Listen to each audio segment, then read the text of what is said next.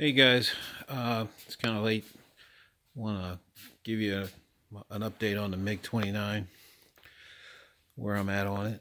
A couple things turned out real good. Let me see if I can peel this off for you. These air intakes came out real good. I'm just feathering them in with some filler and whoops, come on, this is on tighter than I thought. But man, that's some good tape.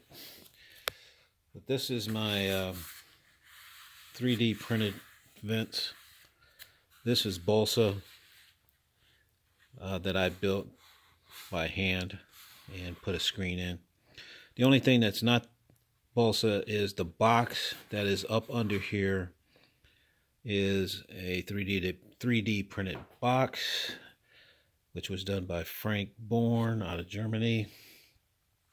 He makes a whole panel for this that you can get off his website. Frank Born did the 3D design of these vents here, and I recessed them, made them even with the skin, and I'm in the process of wet sanding. The only smooth part is right here because you can tell the difference, but I got a lot of wet sanding to do. What's taking so long now is I am trying to get rid of this seam. When you guys have your canopy, or when you see other guys' canopy, when they meet here, there's a gap, and I don't like it. So I'm going to fill it, sand it, try and take that down so it's real thin, and it looks nice and tight. I had a little gap up here around the nose, and that's why this is getting filled in. So basically some saran wrap, and I'll take this off, remove the canopy, and then pull the saran wrap out, and then put it back in and do any wet sanding around that area to finalize it. Some of you guys might have noticed this is all one piece now for me. All you other guys, you got a two-piece from the factory because it's attached here and here, but mine is all one piece. So when I pull my canopy off, this stays on as one solid piece. Frank Born gave me the APU 3D printed. It's pretty good.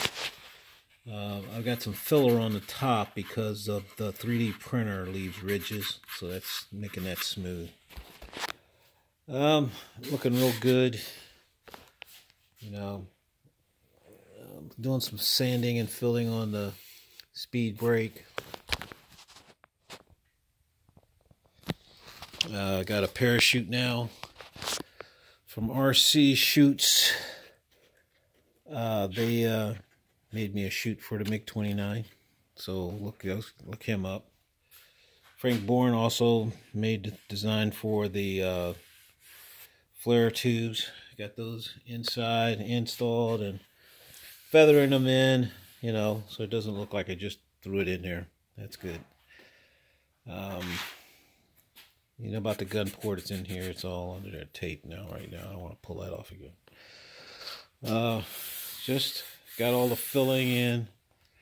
Got a lot of wet sanding to do. When this gets done, then I'm going to wet sand the whole thing down and, you know, try and get it smooth and try to get some color on it so I can see, you know, is this ready?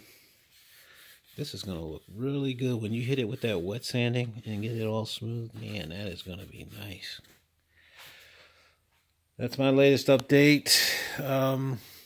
Outside of the fact that for Christmas, my wife bought me a MiG-29, just like this one. A guy in the next city over from us had it on Facebook for sale. He never flew it. He just put it together. And she got that for me for Christmas. I got an HSD Cessna 182 in a box. And I have the HSD ME-262 jet in a box. Brand new. Those are my after this project. One of these will get started. The The MiG-29 is going to be my backup practice plane. I'm not going to do anything to it except put it together and fly it. This will be my show plane, practice plane, show plane. That's how I'm going to do that this year. That way I can put this up, don't have to scratch it up or anything, because I'm really doing a lot of work to it. That's all for now. This is Jetman. I'm out.